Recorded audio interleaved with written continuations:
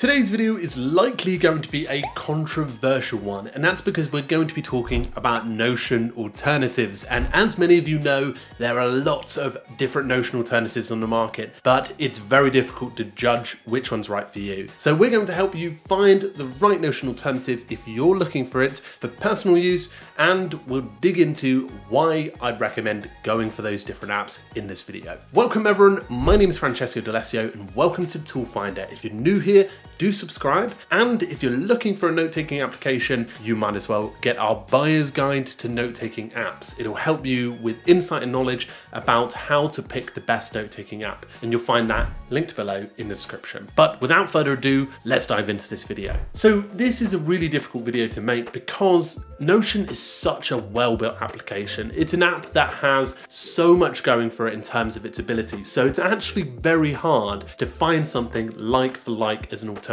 And that's because Notion has built databases, it's built a fully flexible document management system which allows you to build whatever you want, and it's also got an amazing community behind it, which also makes it difficult because there's so much resources already there to learn it. So we're going to be taking that in mind as we look at these alternatives. And for our first alternative, this is Anytype. Now, I've been talking about Anytype for some time now. It's a note-taking application that uses something called object-based note-taking. And that concept sounds pretty crazy, but you know, when you use your Notion account, everything gets created as a page. And of course, in that page, there are blocks. The same concept goes with Anytype. When you create a page, there are blocks, but a page isn't just a page. It's a template, an object, if you like, that allows you to build from that each time. And each of these templates or objects are built completely differently. So for example, you could link it to a person or a meeting or a simple note, all the way to managing a task in a project. But the idea behind this is the object is a way to structure the note that you take. Now, that's not only the reason a lot of people like Anytype. It has some powerful features in terms of getting things started with your note-taking. For example, a graph view, a flow view, and also other views that are going to help you to manage your notes more effectively, including ones like sets, which help you to organize all of your ideas and thoughts and notes into these different structures, much like you would in Notion databases. The other kicker to this application is that it's local first, it's offline, and it also uses end-to-end security when uploading your notes to the cloud, which means that you have that protection that you don't get inside of apps like Notion. So at the same time, it's really focused on the security and privacy aspect, and that seems to be baked into their whole company ethos, which is slightly different to Notion, which is much more widely available and doesn't have those abilities that I know of at least. Next on our list is one called Capacities. Now, if you like Notion, then you're probably going to like Capacities because it looks very similar. The applications are very beautiful and easy to use, but Capacities is probably very strictly for note-taking. And much like Anytype, it has something called object-based note-taking, which allows you to create objects as you get started. Now, obviously, we talked about the benefits of that. It can save a bunch of time in the future when building out your account and linking things up, and using things like PKM, personal knowledge management, and network thought can be incredibly valuable using apps like Capacities and Anytype. But there are a few abilities inside this app that are pretty neat, and I want to focus on two of them. The first of those is a calendar view, which allows you to do daily notes. Now, this is great for planning tasks ahead, but it also is great for using as your journal, and the interface is really nice for this, allowing you to see what you created on that day and skip ahead to what is planned in the future. But what I also like is their feature called AI chat, and some of this is locked under the premium, but you can plug in your OpenAI key and have conversations about your notes, adding the object as the premise and allowing you to expand on those different objects or notes that you've created in your account, which I quite like. You can save your AI chats as part of your experience, and I find that to be a little bit better structure than what Notion has in its artificial intelligence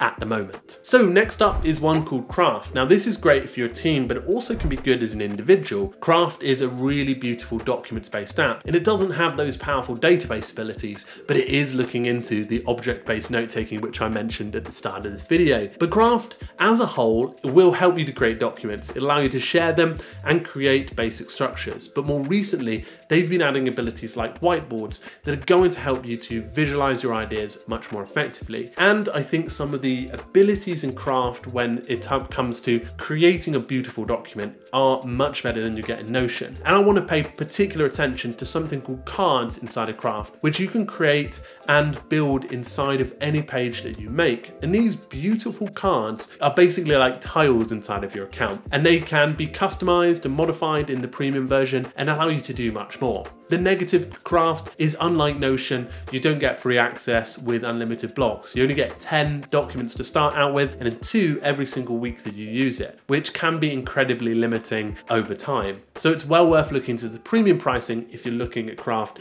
as an option. Those whiteboards and those page-like builder abilities are definitely the killer features in Craft, but it won't replace the databases that you typically get inside of Notion. Now next up is one called AFFiNE Pro. Now I've reviewed it here on the channel, and what I quite liked about it is that you can create a note or a document and you can turn that instantly into a whiteboard experience. And it's probably the best way I've seen this being done on the market, because it naturally brings those two interconnected, and then if, for example, you were to update the whiteboard or the document, they interlink together, which is very cool. Maybe I'll play that scene from Ryan Reynolds saying interlink, but it's really beautiful in terms of how it works and operates. And I think that Notion could learn a lot from this application, mainly because what it does very well is it turns those documents into whiteboards without having to change any of the structures in the account. Now, this application is in its early days and it does have a lot of artificial intelligence features. I think it's slightly overpriced, but at the same time, it's got some promising ideas and does have a real focus on local first and security, which Anytype has been really getting a lot of traction from. So it's worth considering if you're looking for more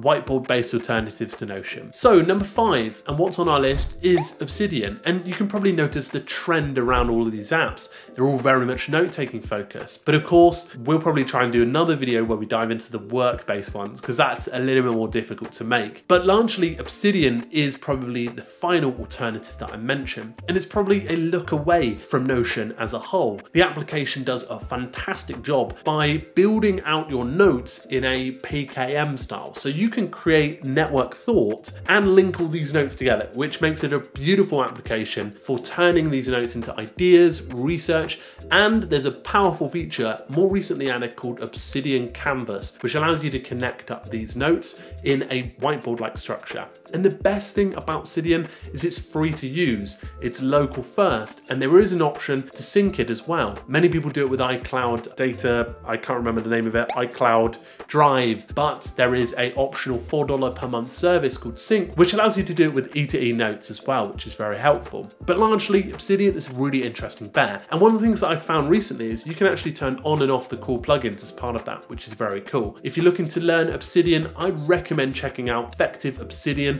which is a course that Justin DeRose works on, and naturally you can find it in the link in the description if you're interested. So those are the 5 alternatives I've looked at when looking at Notion alternatives. If you're looking for more options, you can jump over to toolfinder.xyz and explore all of the note-taking apps and much more, and use the filters to narrow down your options if you're interested, in case we didn't mention one of them in this video. So thank you so much for stopping by. I hope you found this incredibly useful. Imagine finding a Notion alternative that's right for you. I really do hope this video did help with that. So thank you so much. I will talk to you all very soon, folks. Do subscribe if you're brand new, and do like this video if you found it valuable, and I'll see you in a future video. And if you found a Notion alternative, come back to this video and leave a comment, because it always helps people to find out the best apps on the market. So thank you very much, and I'll talk to you all very soon. Cheerio.